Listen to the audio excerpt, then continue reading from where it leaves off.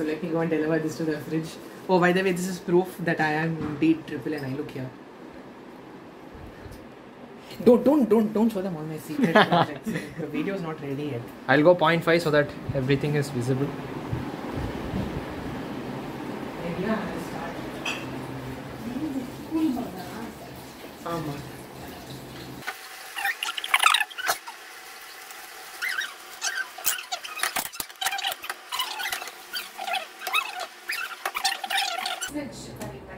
Done. Do you think this much French fries will be enough? One more. This much? Should be good. Should be good. Okay. And now, speed run potato peeling. You can't actually speed it. Hope you know that.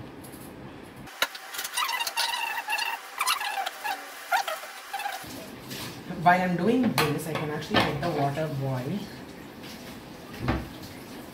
Find an appropriate container.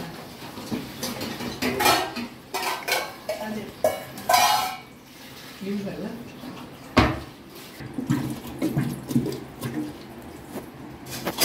You know it doesn't work that way, right? No, just vacuum and... No, it doesn't work like that. Whatever, just bubbles are nice to look at because otherwise it's boring. To boiling water, this is fine. Just hit every key randomly and this way, salt. you know what, I'll just... okay. You have to move the key, you know how cooking shows work. No. I zoom. Zoom is not your zoom. I'm the director, so you should be listening to Cameraman. And this is vinegar.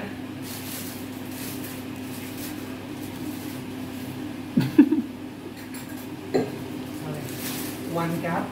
And now we can continue peeling the potatoes. Concentrate on the potato. I know this has meme value, but don't use zoom too much. I keep telling you this.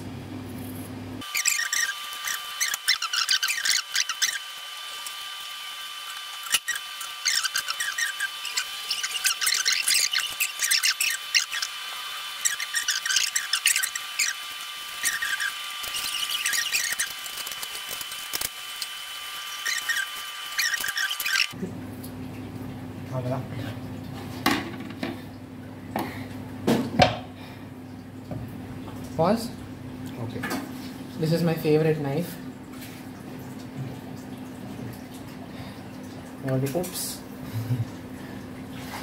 And then one cut like this. Very uneven cut, but cut is cut.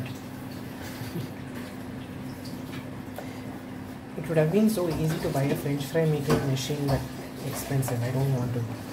And now you do this.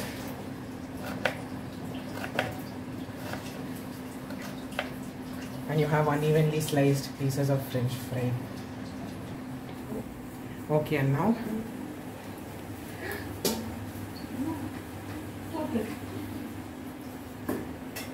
dump all of this. Ow.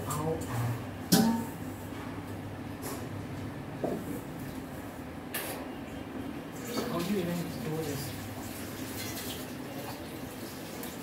Where did export cooking NNNI go? As long as it isn't dropping stuff in hot other stuff also okay. Maybe that is a better strategy. Just gently slip it in.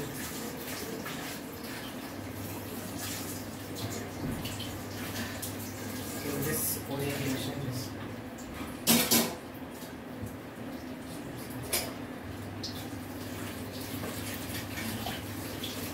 should I just use the knife and slip it all in?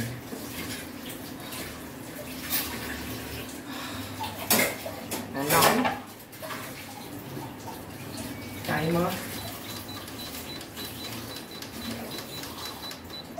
15 minutes. Ready. Okay, this is one of the most magical ingredients in cooking and it's called cornstarch. Now I'm going to coat these well-drained French cut, I don't know, potatoes in cornstarch.